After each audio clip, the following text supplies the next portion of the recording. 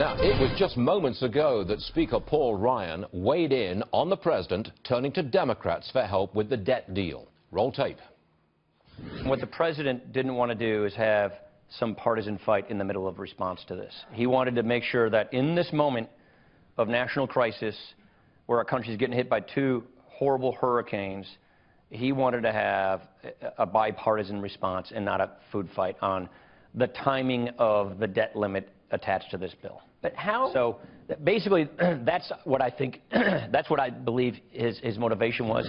Okay, now joining us is Congressman Brian Babin, Republican from Texas. Congressman, I approve of what the president did. I'm glad he went with the Democrats to get something done, because in my mind, the GOP is not a party of government at this point. Your response, please. Well, let me just tell you this. I serve in the House of Representatives. Now, if you're looking saying we don't do things, quite frankly, we passed health care in May. We have passed meaningful VA legislation, which has been signed into law. Congressman, I'm sorry to be rude, but you are a Republican, and the Republican Party has failed to do anything in Congress thus far.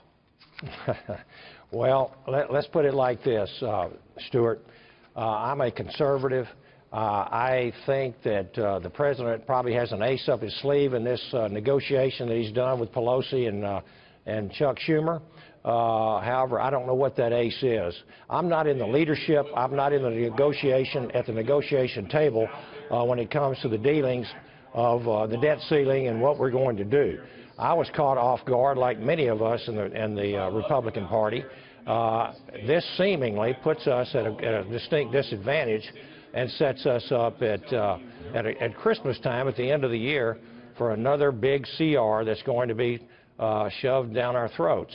I don't want to vote for more spending and things like this. However, I come from a district, Stuart, that has just been hammered by Hurricane Harvey. Yep. I have 9 counties, and all 9 counties, every square inch of my district in East Texas, from Houston to Louisiana, has received from 36 to 51 inches of rain. And so that's what we've been dealing with. I haven't been at the negotiation table. But if you stand on principle, and conservatives have consistently stood on principle, you don't have the votes to get your way in Congress. You don't have them. At the end of the day, you fail. You don't get something done. Will you continue to stand on principle no matter what? Absolutely. That's why I'm up here. You know, I ran in 2014 to get rid of Obamacare, to balance the budget. Where does that leave us, Congressman? Where does that leave us? A lot of people voted Republican to get something done, to get rid of Obamacare. And I know that the House passed the repeal of Obamacare. I got it. But the Republican Party could not come through. You haven't done anything. Well, all I can say, Stuart, you're talking collectively.